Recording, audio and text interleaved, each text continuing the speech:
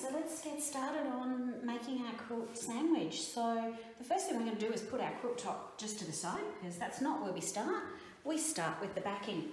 So here's my Bonnie and Camille navy backing. And we're actually going to put the backing with the face, the right side of the fabric, down towards your table.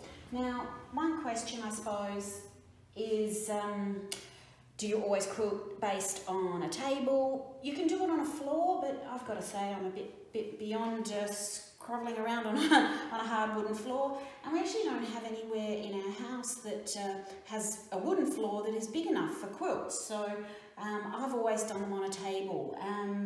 Once you get up to a larger size, of course, maybe a queen size or a king size, I used to send them out to a long armour. Now that I've got my own long armour, of course, they just go upstairs and I quilt my own. But for these smaller projects, a tabletop is easy, it's nice and easy to get to, and we can, baste things quite nicely. So, first things first, backing right side down towards the table. Now, if you've read anywhere or you've done a bit of basting before, you'll see people talk about masking tape to the tabletop or the floor or whatever. This table has actually has an oil finish, so the masking tape never sticks. So I've just gotten to the point where I know how to make sure I'm not going to get any puckers on the back of the quilt. So that's our first section, or first layer. The second layer of the quilt sandwich, as we talked before, is the batting or the wadding. Now, I'm just using an offcut here because, the table runner's not particularly large. Now, this is a bit hard to obviously see in a video, but there's kind of a right and a wrong side to quilt batting. And for me, I like the slightly softer side to go up. So it will be right underneath your actual quilt top or your table runner top. So with this one, it's a bit hard to tell, but that's just that slightly little bit softer. And you'll see that I've cut my batting, or wadding, whichever you want to call it, to just slightly smaller than the backing of the quilt. And that's so that I want to still see my backing, so that I can make sure I'm lining things up. It's not really a directional print, but you can sort of see if I got it a bit skewed, you'd notice it on the other side. So I'm going to try and keep that as straight as possible. So now that we've got all that flat, and you'll notice I've been just rubbing things out, and that's just smoothing it so that there's no puckers underneath. And sometimes you can put one hand here, put a little bit of pressure, and just gently pull your backing, just to make sure there's no folds or creases happening underneath. And we've got it nice and smooth, you can see it's laying smooth. And then the next stage is to bring your quilt top, or your table runner top in my case, onto your quilt sandwich.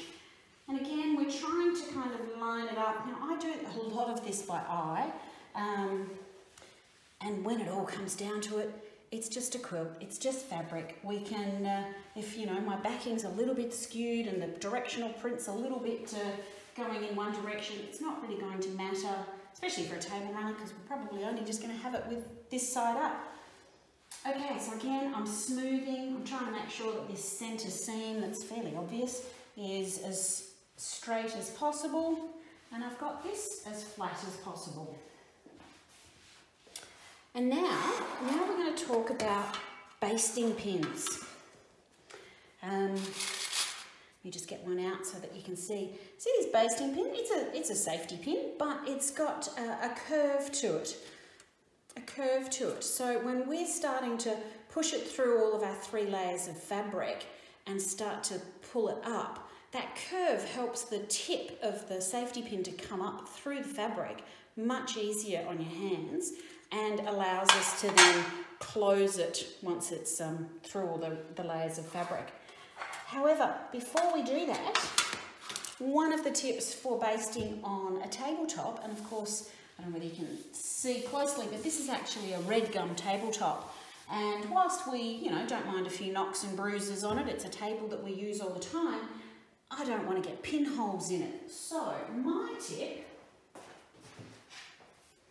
is to grab one of your cutting mats from your sewing table and slip it on underneath.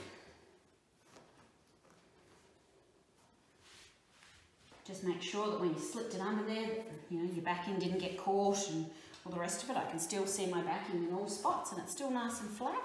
But this means when we start to put our pins in through our quilt sandwich, we're not going to be gouging a pin into the lovely tabletop that you have.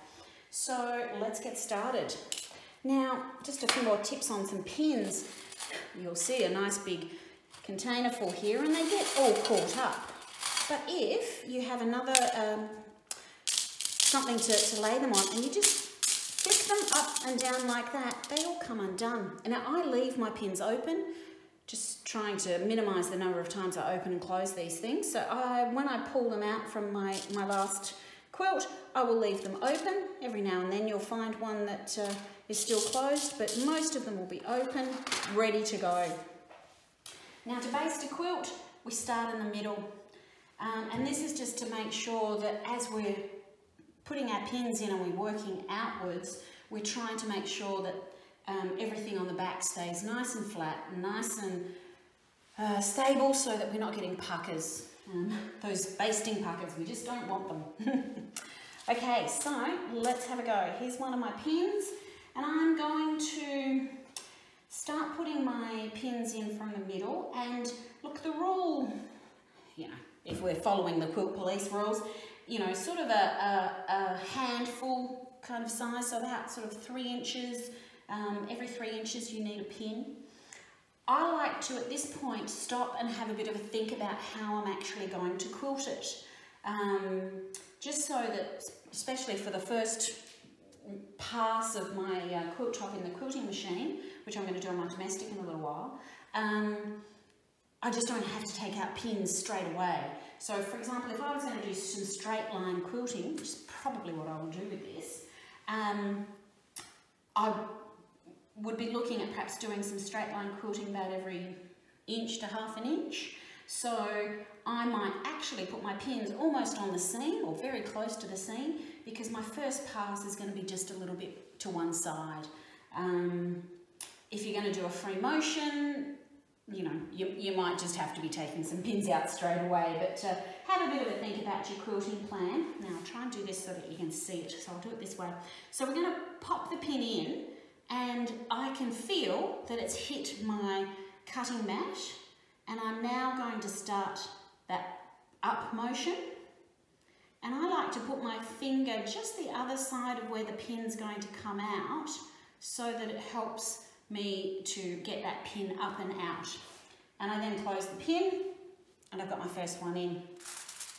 Now, the pins will make a little bit of a hole in your fabric, but if you're worried about that, once you've finished quilting, if you can still see some holes, just get your fingernail and just rub gently over the fabric, and that will remove the hole. And also, the first time you wash your quilt or your table runner, etc., the holes will disappear, so don't worry terribly much about them. Now, as I said, I'm going to be doing some straight line quilting this way, so I'm actually going to sort of put my shoulder towards the video camera, sorry, and I'm going to actually pin this way up and down. And it's a case of rinse and repeat. Now, when you get to the point that you've done your pinning from the centre out and you're coming out to the end, and you get to the end of your cutting mat, just scoot it along, just so that you can keep making sure that your tabletop is okay and you're not going to damage it. And as you move anything, just make sure you just keep flattening things out, smoothing things, making sure that your 3 layers are still all nice and flat and not getting puckers on them anywhere. Well, I might leave you, go and finish pinning this, and I'll come back and show you what it looks like. Okay, so here we are, and I've finished doing all the basting of the table runner. Now, that one pin, or those first couple of pins I put in, I'm just going to take out and put so that they're flowing with all the rest of them, and make it easy when I come to quilt. I just wanted to show you how to take them out. I usually put my finger underneath, using that to press open the top of the safety pin and then pull it out. And as I was talking to you about the little holes, sometimes I'll just cover them up or just press those a little bit, and I'll pop it back in. Now, as I said also, I leave these pins open, so if I was pulling them out after I'd quilted, I'd just be popping them straight back in my tin, ready for the next time. So we'll just pop that one back in, going in the right direction. And so here we are. Now, the most important thing to do when you've done your basting is to flip it over and make sure that you haven't got any puckers. So, you know, for example, if I'd accidentally put a crease or a pucker in here and pinned, you don't want that when you're quilting, so you would have to turn it back over, unpin that area and try again, keeping it all nice and flat. But that is looking pretty good. So we're all getting very close to getting to the point of quilting. Now, just one other point, I also did a line of pins all the way around the outside, and that just helps when you're starting to quilt. Obviously, when you're quilting, everything starts to shrink up a little bit, which is why we make our backing and our batting wider than our quilt top, by the way. Very important point, I forgot to tell that to you at the beginning. So yeah, once you're quilting, especially if you're doing something like straight line and quite close together, everything sort of scrunches up a bit. So leaving that line of pins around the edge of your project until you've finished just about the majority of your quilting is a great idea. Otherwise it could start to come in close, come in unevenly.